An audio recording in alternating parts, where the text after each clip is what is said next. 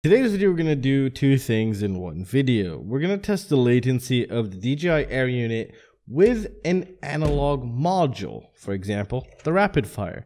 So we're actually going to see its current latency if you're running analog on the DJI FPV goggles. And at the same time, we're going to be taking a look at this new module from URUAV. Even though it's not the most elegant setups, but it gets the job done pretty good for a reasonable price. So let's get started.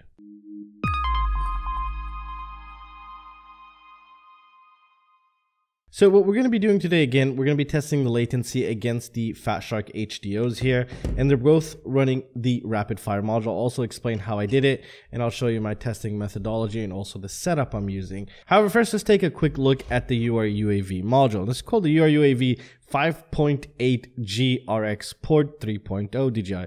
It has a long ass name. It's linked down below if you want to check it out. It's a reasonable price in my opinion. So what this does here is it does two things currently for the DJI FPV goggles, but it can also be used for other things, which I'll get into in a bit. So what this allows you to do is basically pipe your analog footage from any FPV Hakcrc module into your DJI goggles, and also give you a power button for your DJI goggles, which is really nice to see here. As you can tell, the execution isn't the greatest, but it's not bad in my opinion.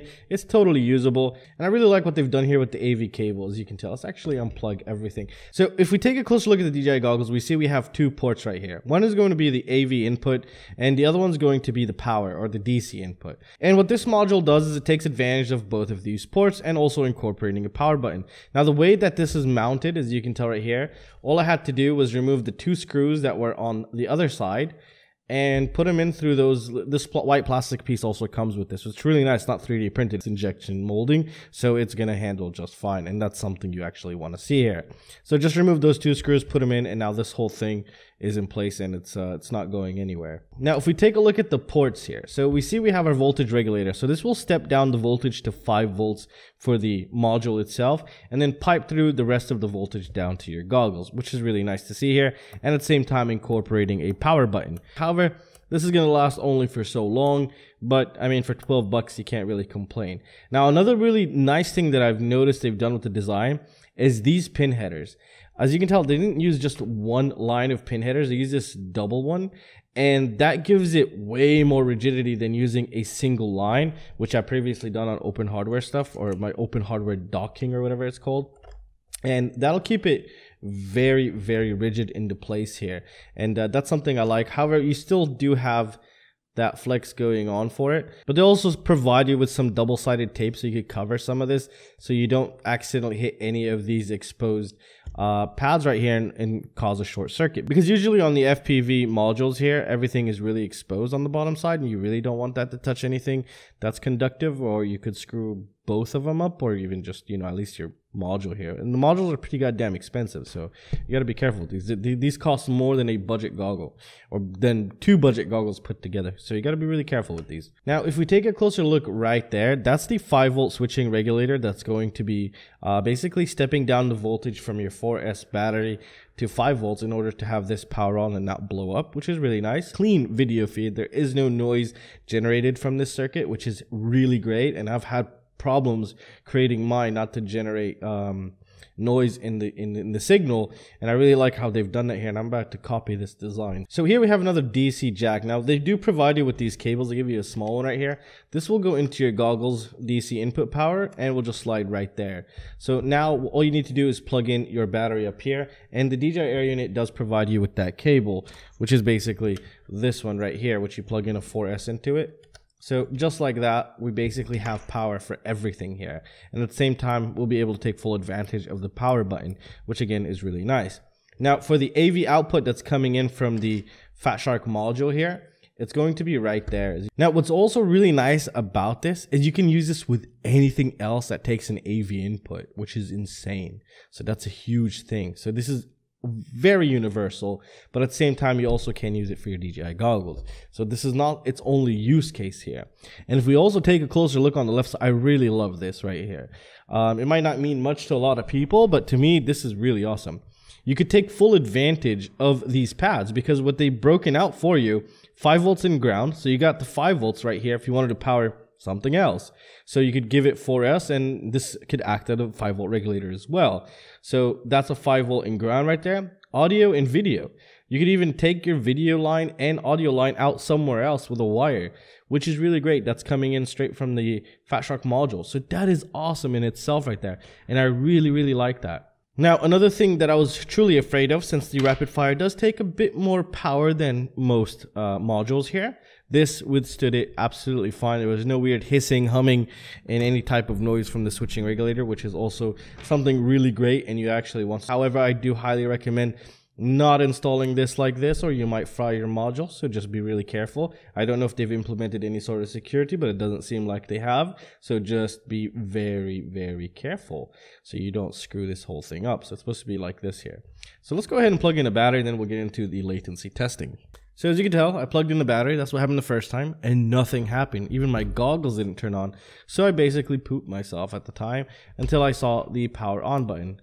And now everything boots up, which is really nice and very convenient. I really like that. They got two things in one. As you can tell, everything is working.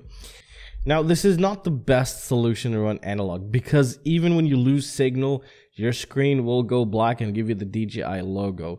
So it works good, but don't push it. So basically, if you're not going to be hitting bandos or doing anything crazy, then you could use it. Even with the rapid fire, for example, when I start switching channels, the screen goes black because it shows the rapid fire's menu here. And when it does that, the screen or the DJI goggle automatically thinks that there's no signal coming in, and then it just blinks it out with the DJI logos. And at the current moment in time, there is no way around that. So it's a nice alternative if you're not going to be doing anything that's going to be pushing your limits. If you're within range, then this is really great to have. And we'll get into the latency in a bit here.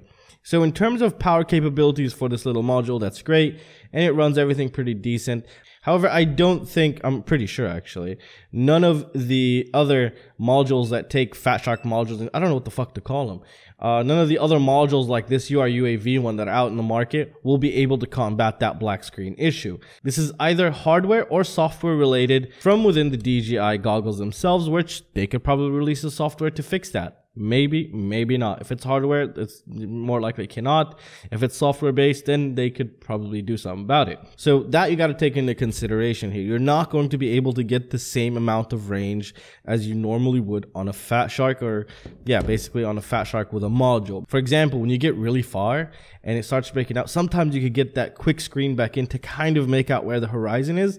However, with this, that's not the case. You're just going to get a black screen and you can say bye-bye to your quadcopter. So just, yeah, keep that in mind. So let's jump into the latency. So I did test the latency with this, and if you are curious how I did the latency, I'll show you towards the end of the video, because I'm pretty sure maybe some people don't even care about how I did that.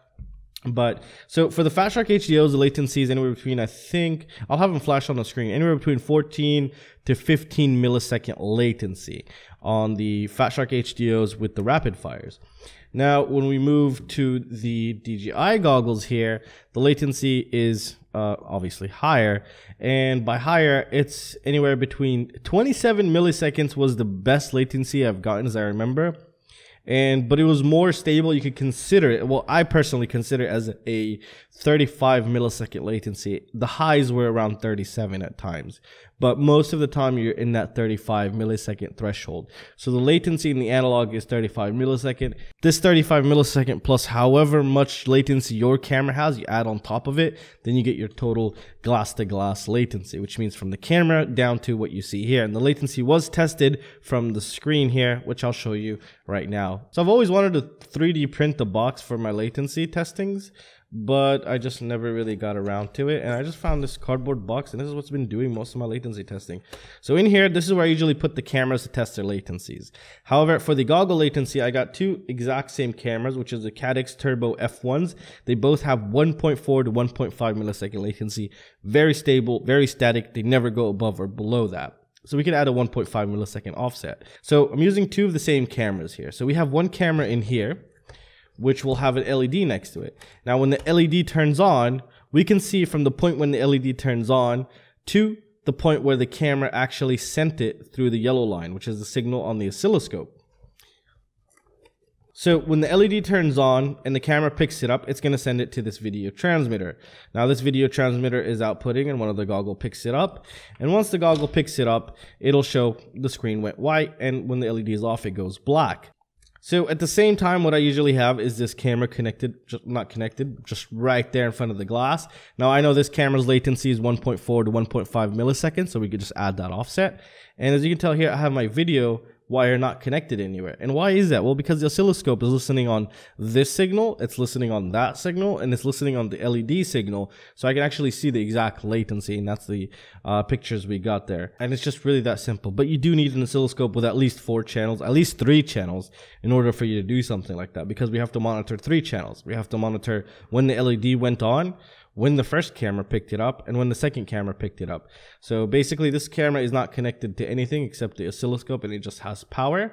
And that's what we wait for, really. And everything's connected on this circuit here. Now for this board right here, I've actually designed myself. It's a very simple board. It doesn't need much. I made a video on it a long time ago. Nobody really gave a shit about it. But yeah, it's available for everybody if you want to go ahead and pick one up and just build it. And I had a dedicated video on that as well. So yeah, just look for it on YouTube, drone mesh camera latency testing, I guess, board, and it might show up. I'll probably have the link down below as well. So overall latency, I personally would consider is 35 milliseconds, but it is between 27 and 37, but most of the tests that I've gotten were 35. However, if we do remove the offset from the second camera, it would be 33.5 millisecond latency. Would it be 1.5? Yeah. So after we remove the offset, the DJI goggles, in my opinion, would have an average latency of 33.5 milliseconds. It's not bad, but you want a really fast camera with it, then you could kind of compensate for that. Because, for example, if you had a 35 millisecond latency camera while you're flying the HDO, and you get a 2 millisecond latency camera flying the DJI goggles, you're going to have the same exact latency, basically. So the camera choice does make a difference. It's kind of funny now, because now the camera latency videos that I've done are actually very useful. And yeah, that's pretty crazy. So that's really awesome. I do have a shit ton of cameras also coming. We're going to be testing their latency. And in future videos, I'll explain which cameras would be best to set up with the DJI goggles, especially if you're rocking an analog module on them, such as this right here. And again, everything's linked down below. If you could check those out, those greatly support the channel. And I will see you in the next one, guys. Peace out.